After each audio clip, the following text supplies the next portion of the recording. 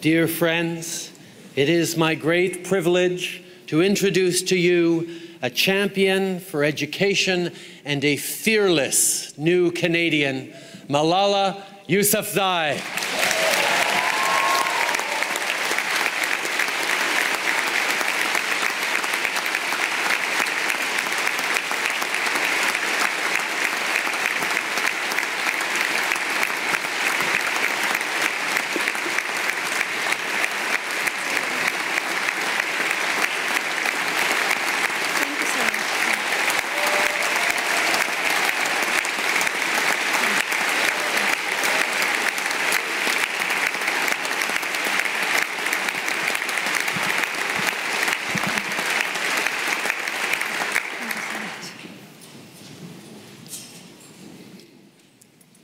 Bismillahirrahmanirrahim. In the name of God, the most merciful, the most beneficent. Good afternoon, bonjour, assalamu alaikum, bakhair raghlai. Mr. Prime Minister, Madam Trudeau, Sophie, Mr. Speaker, members of the House, members of the Senate, distinguished guests, my parents, Ziauddin and Torpikai,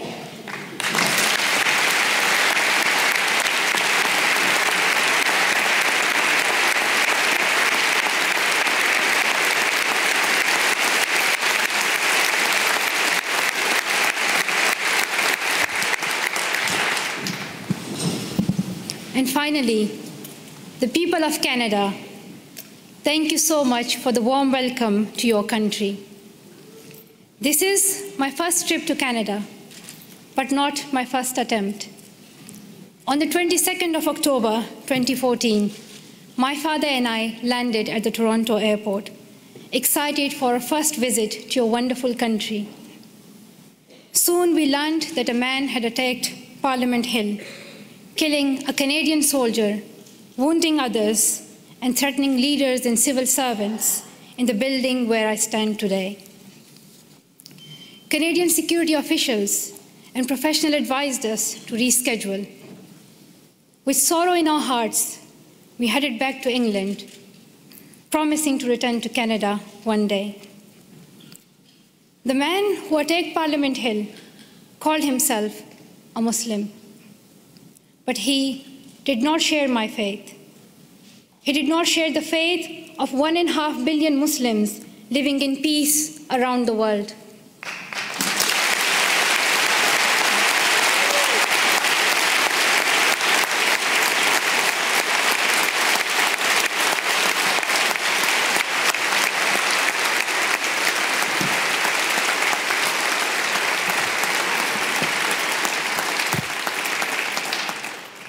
Sorry, the podium became too high, so I'm short-sighted, I couldn't read some of the words.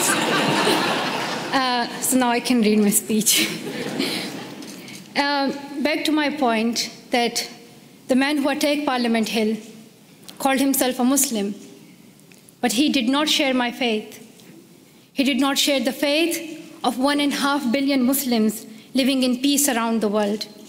He did not share our Islam, a religion of learning, compassion, and mercy. I am a Muslim, and I believe that if you pick up a gun in the name of Islam and kill an innocent person, you are not Muslim anymore. You and the person who attacked Parliament Hill and all these terrorists do not share my faith. Instead,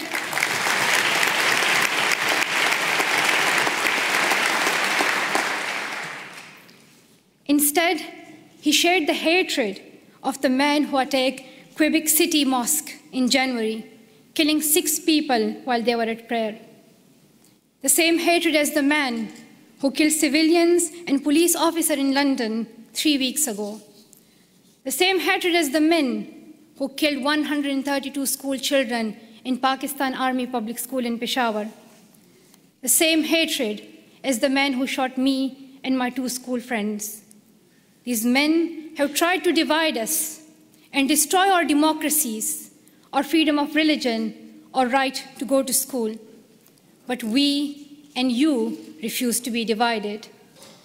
Canadians, wherever you are born, however you worship, stand together. And nothing proves this more than your commitment to refugees. Around the world, we have heard about Canada's heroes. We heard about the members of the First United Church here in Ottawa, who sponsored newlyweds Amina and Ibrahim.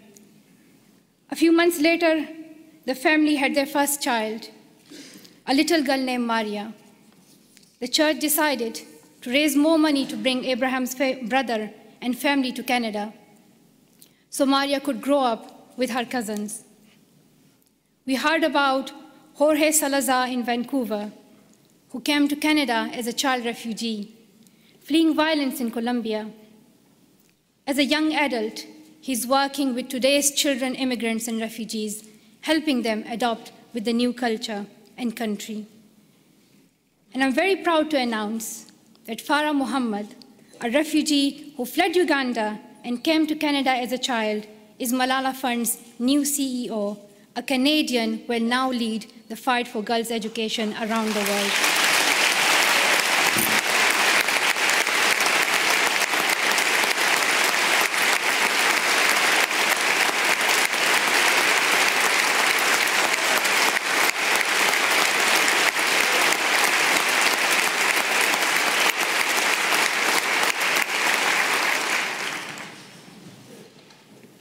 Many people from my own country of Pakistan have found a promised land in Canada, from Maria Topikai Wazir, a famous squash player, to my relatives here today.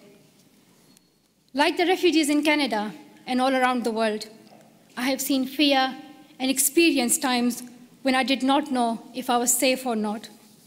I remember how my mom used to put a ladder at the back of our house so that if anything happened, we could escape. I still remember that I would read a Quranic verse, Ayatul Kursi, every night to protect our family and as many people as I could. I felt fear when I went to school, thinking that someone would stop me and harm me. I would hide my books under my scarf. The sound of bombs would wake me up at night. Every morning I would hear the news that more innocent people have been killed. I saw men with big guns in the streets. There's more peace now in my home of Swat Valley, Pakistan. But families like mine, from Palestine to Venezuela, Somalia to Myanmar, Iraq to Congo, are forced to flee their homes because of violence. So your motto and your stand, "Welcome to Canada," is more than a headline or a hashtag. It is the spirit of humanity that every single one of us would yearn for if our family was in crisis. I pray that you continue to open your homes and your hearts to the world's most defenseless children and families, and I hope your neighbors will follow your example.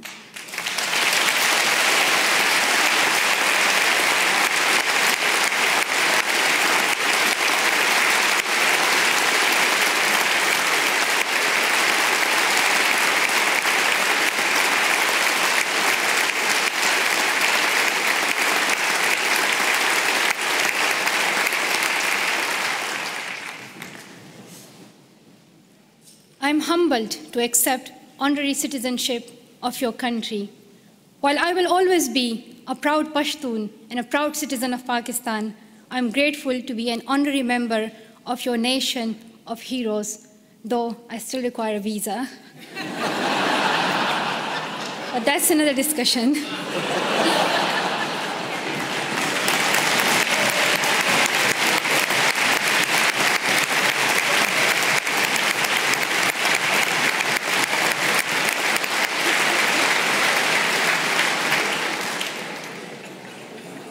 I was also very happy to meet Prime Minister Trudeau this morning.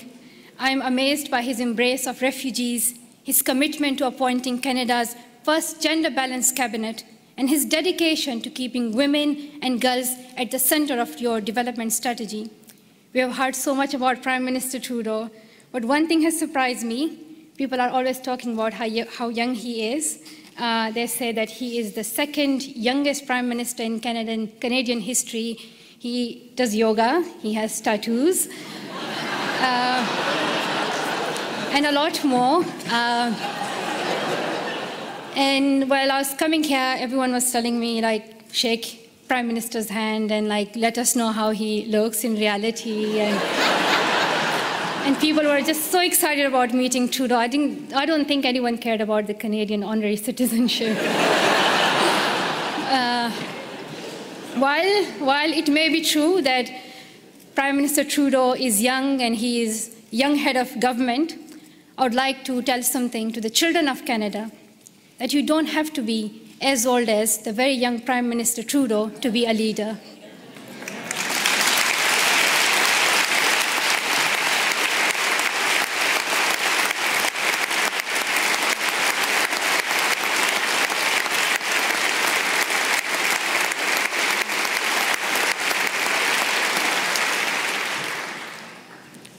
I'm like on still page 7, so there are like a lot left. So if you do the standing ovation again and again, you'll get tired.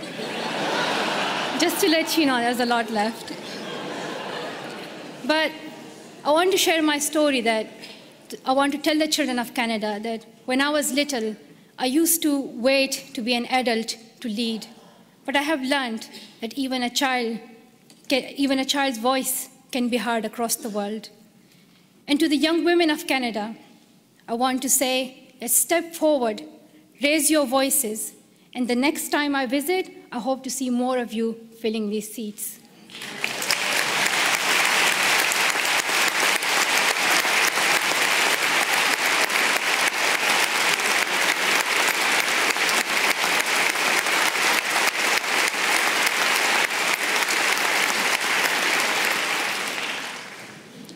And to the men of Canada, be proud feminists and help women get equal opportunities as men. And to the leaders of Canada today in this room, though you may have different politics and policies and priorities, I know each one of you is trying to respond to some of our world's most pressing problems. I have traveled the world and met many people in many countries. I have first-hand experience and I've seen many problems that we are facing today: war, economic instability, climate change, and health crises. And I can tell you that the answer is girls. Secondary education can transform communities, countries, and our world. And here's what the statistics say. I'm saying it for those who still don't accept education as important. There are some, but I hope they will hear that if all girls went to school for 12 years, low and middle income countries could add $92 billion per year to their economies.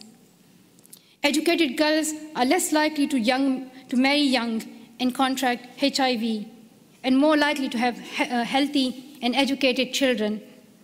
The Brookings Institution called secondary education for girls as the most cost-effective and best investment against climate change. When a country gives all its children secondary education, they cut their risk of war in half.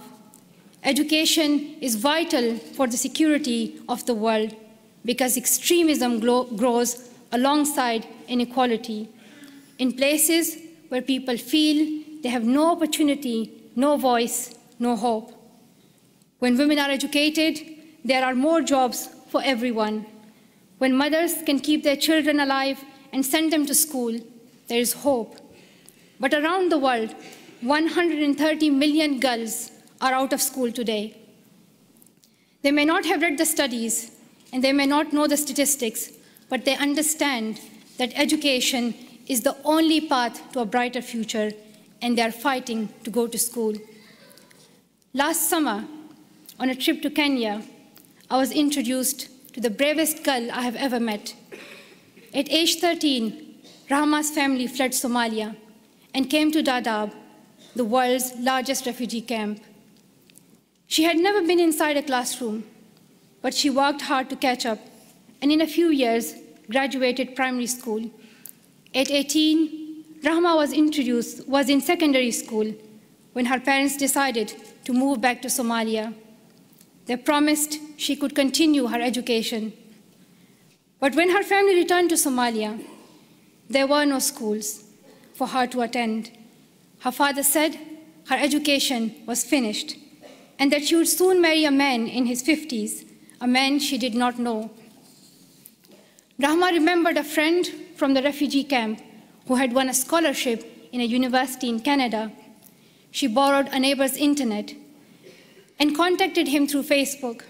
Over the internet, the university student in Canada sent her $70.